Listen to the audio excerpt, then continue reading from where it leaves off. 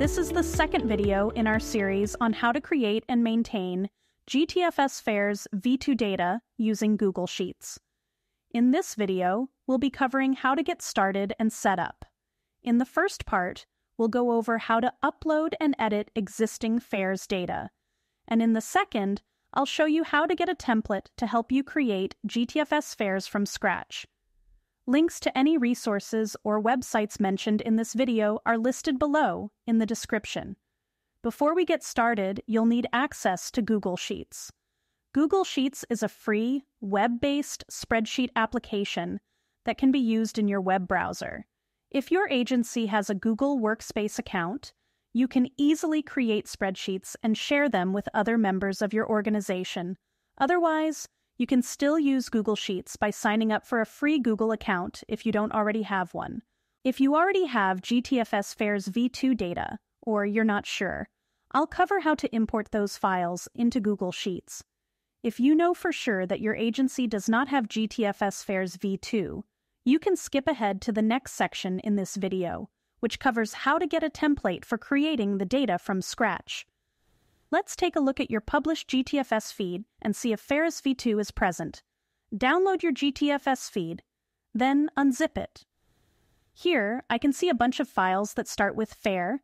Some of these files are optional, so your feed may not look the same. However, every feed with Fares V2 should have Fare leg rules and Fare products.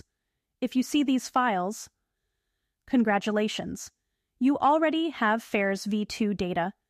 You'll need to edit and maintain it whenever your agency changes its fare or transfer prices, fare structure, or sometimes when you add or remove routes, depending on how your agency calculates fares.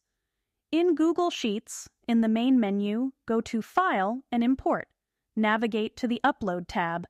Now you can drag and drop or use the File Navigator. You'll have to select files one at a time. You'll want to Insert New Sheet. Uncheck the box to convert text to numbers, dates, and formulas. Make sure you import all of the fare files. Depending on your fare structure, you may need to update routes.txt, so go ahead and import that as well.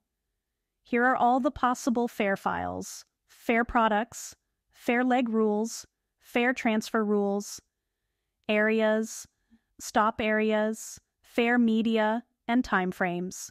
In addition, you may have some files that are experimental and not yet adopted, fare capping and rider categories. Once you've successfully imported your GTFS-Fares files, you're ready to move on to the next video. If you do not already have GTFS-Fares V2 in your feed, next I'll show you how to get a Google Sheets template with all of the files and fields already set up. Click to expand the description below this video and you'll find a link to the template. In the main menu, click Make a copy. Give it whatever name you like, and then most importantly, select a folder in your own drive or a shared drive for your agency. This is where your copy will be. Your fresh copy of the template should open in its own tab. You can close the public template, and you're ready to move on to the next video. Next up, we'll go over each of the files and fields using a simple example agency to demonstrate some of the most common use cases.